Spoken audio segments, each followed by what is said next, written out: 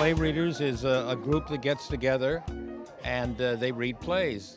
Ruth Duber gets the plays and we assign the roles, change the roles from time to time, and just change the people who read them. And we just enjoy reading the plays, whether we have the chance of mounting them or not, doesn't matter.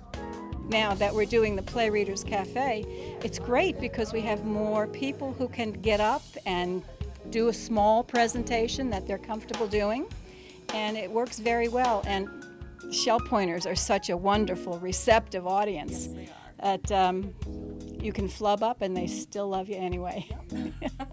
This is the third year for Play Reader Cafe, but been involved with Spot Shell Point Zone Theater since basically 2003. So it's been a long time. So I found out that I had a lot of play readers that would not get up on stage and do a whole script, but they would read just a few pieces. So we had to find a venue for that. And so that's how this started.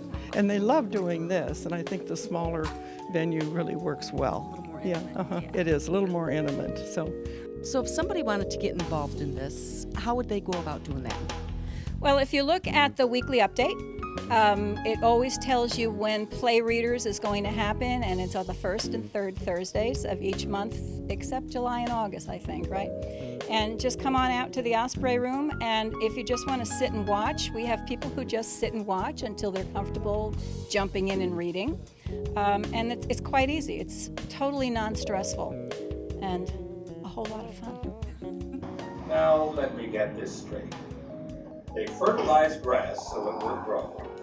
And when it grows, they cut it off and pay to throw it away. Yes, sir. These suburbanites must be relieved in the summer when we cut back on the rain and turn up the heat. People come into my apartment and they see the litter box. Oh, you have a cat. Someday I'm going to say, no, that's for guests.